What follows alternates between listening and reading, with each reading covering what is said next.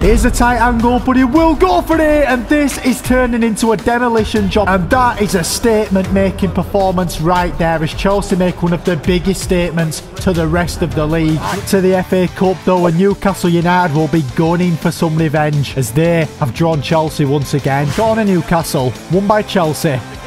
But then by Newcastle again. He will shoot, but can't beat Kepa once again. Newcastle once again going forward. As Joe Linton's now in a great position. But Levi Colwill does read it and blocks it. Newcastle hitting Chelsea back. Great tackle again. But will fall to Isaac. Kepa saves. Murphy on the ball. He does get it. And Levi Colwill cleans up. Brilliant defending. Dangerous is this though with Edin Dzeko in that box. As it meets him. But Nick Pope with an absolutely brilliant save. Corner in again. And Dzeko again, straight at Nick Pope though that time. He always seems to win his headers though, this man. Newcastle going forward though, brought on some of the firepower.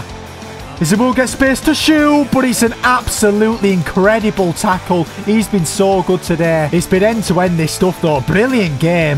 The Scandival gets it played to him, who's been quality all game long. He will run down this touchline now, gets away.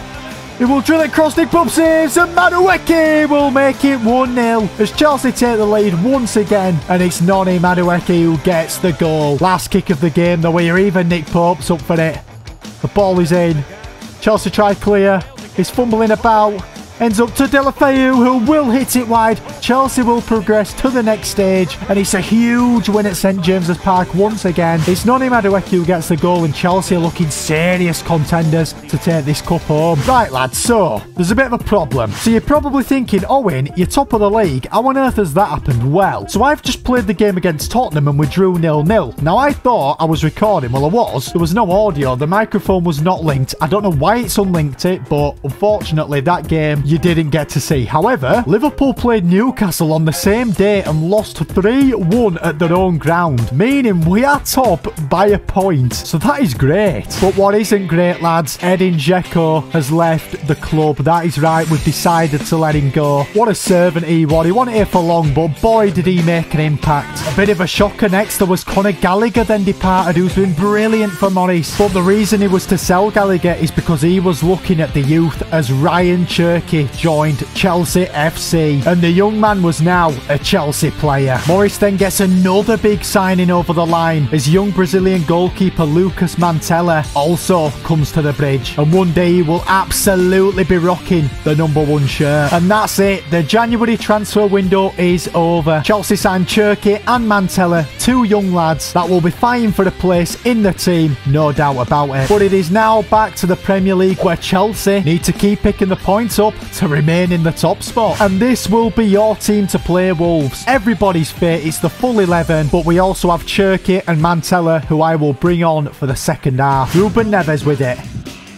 We'll play it to the big lad, who will go for goal. Emiliano Martinez manages to get a glove to it though. Mykhailo Mudrik's making the run, which Levi Garcia will play him. It's Mudryk now. Mykhailo Mudryk goes to cut in, and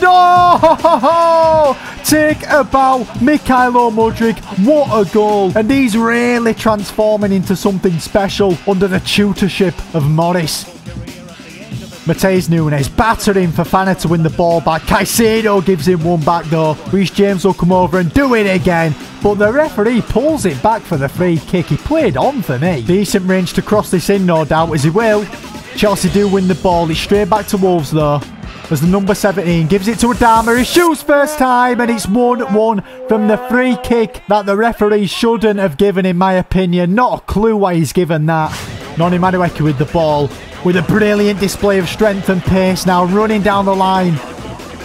And Christopher Nkunku, Rabona's it in. It was an awkward touch, so it had to be a special type of finish. Christopher Nkunku comes out with an absolute beauty to give Chelsea the lead. And it's now time for the new lads to come on. Cherki and Mantella comes on. It looks so weird bringing a keeper on. Christopher Nkunku has just scored, but he will come off as he has got a bit of a knock. And I'm not risking him, no chance. Wolves going forward.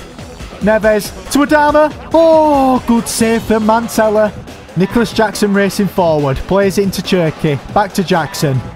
They'll go for the over the top. It's the running behind. Cherki will hit on the volley. Not a bad effort, just wide. But there you have it. Chelsea do get the win. A really tricky game, to be fair. Wolves absolutely gave us some, but we stayed courageous. We kept fighting and we managed to seal the victory.